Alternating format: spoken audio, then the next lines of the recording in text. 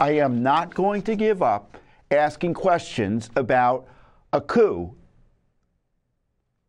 in our democracy.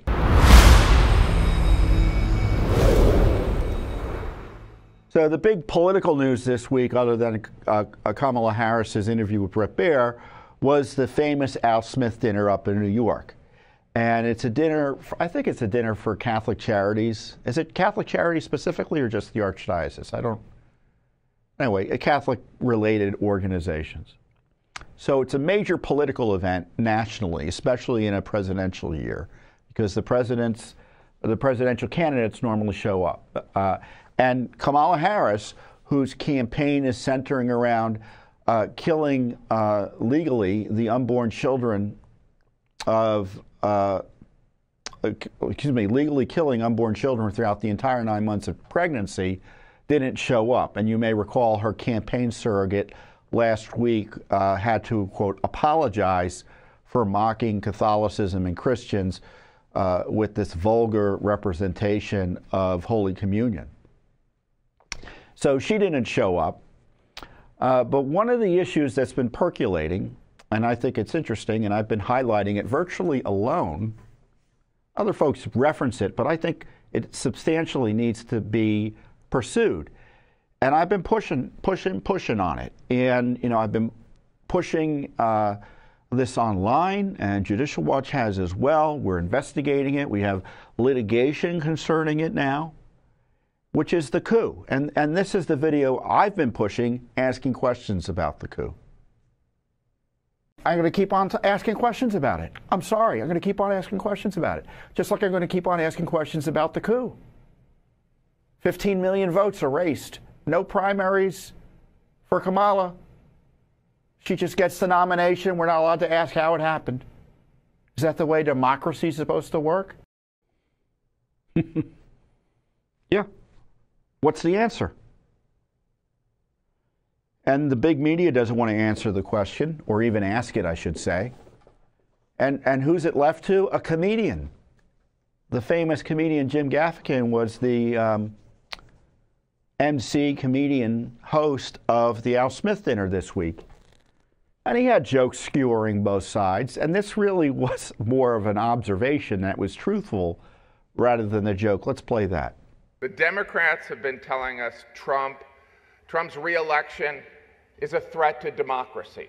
In fact, they were so concerned of this threat, they staged a coup, ousted their democratically elected incumbent, and installed Kamala Harris. In other words, all her dreams have come true. Really? It really makes you consider the power of prayer, right, Cardinal? Sometimes prayers take 3.5 years and a George Clooney op-ed. So isn't it disgraceful that the comedian tells more truth about one of the most significant political developments in modern American history, which is the removal of Joe Biden from the campaign for the presidency? And she was asked indirectly about this issue. I encouraged Bret Baier online to ask the question directly about the coup, but instead he chose to ask, let's go to this later. Kamala was asked about Joe Biden's cognitive decline. Let me ask you this. You told many interviewers that Joe Biden was on his game, that ran around circles on his staff. When did you first notice that President Biden's mental faculties appeared diminished? Joe Biden, I have watched from the Oval Office to the Situation Room, and he has the judgment and the experience to do exactly what he has done in making very important decisions on behalf of the American people. There were no concerns raised? Brett, Joe Biden is not on ballot. I understand. And Donald Trump but you talked about it. Well, there you have it. She refused to answer the question. And let's go back to that tweet now. The coup seemed to be foundering a bit tonight. In an interview with Bret Baier, Harris refused to discuss what and when she knew about Biden's obvious and dangerous cognitive decline.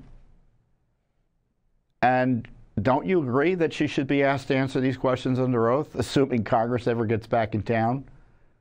I say that knowing that Congress probably won't come back in town, but I'm still going to say what Congress should do. I'm not going to give up, as I say. I am not going to give up asking questions about a coup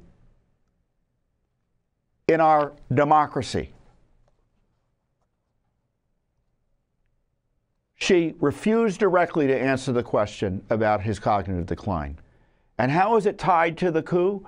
Well, the supposed reason that he needed to be removed was that people were not confident in his ability to cognitively operate even during the campaign. So she can try to run from it, but that's the reality. She wouldn't be there but for the perception in the least of his cognitive decline. But as I said, the coup seems to be foundering. It looks like to me, and this is a political analysis, and I don't know how the election is going to turn out. I'm not going to tell you how you should vote. But I do see the way politicians behave. And it looks like Kamala Harris is behaving as if she's losing. Especially when you review the Bret Baier debate. And, and the coup didn't work in that regard, right? Because she seems to be losing. Now, she could win in the end. I don't know. But as more details about, I guess, the coup plotters emerge or confirmation, I guess the more questions I have. Robert Kennedy's widow, Ethel Kennedy, passed away recently. So Robert F. Kennedy Jr.'s mother. A very, a historically significant person. So her funeral was the other day, I think in St. Matthew's Cathedral here in Washington, D.C. I think she lived in the area. I think she lived in McLean.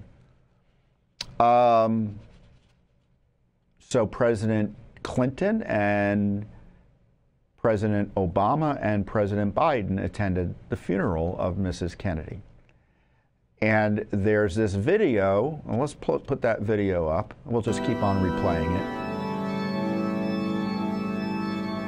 Of Obama and Joe talking. And so, as you see from the video, the New York Post hosted or hired a lip reader to kind of read what they were talking about. I've seen some funny videos where they kind of splice into bad lip reading. Is that what the videos are kind of called? So some of them are pretty not appropriate, but some of them are pretty funny. And this is what they quote Biden as saying, according to the lip reader. So take it for what it's worth. She's not as strong as me. I know that's true, Obama agreed, saying we have time. Yeah, we'll get it in time, said Biden. And then moments earlier, Obama said it's important we have some time together. So it's unclear what that meant. So anyway, to me, to the degree that lip reader can be believed, it's further indication that Obama is in deep when it comes to the coup against Biden. And they thought they could wire the election, in my view, improperly.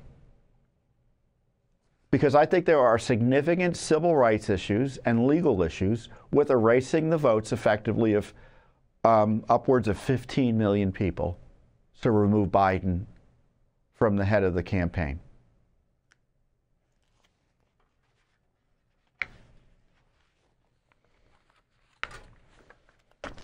So we're just going to keep on keeping on. Thanks for watching. Don't forget to hit that subscribe button and like our video down below.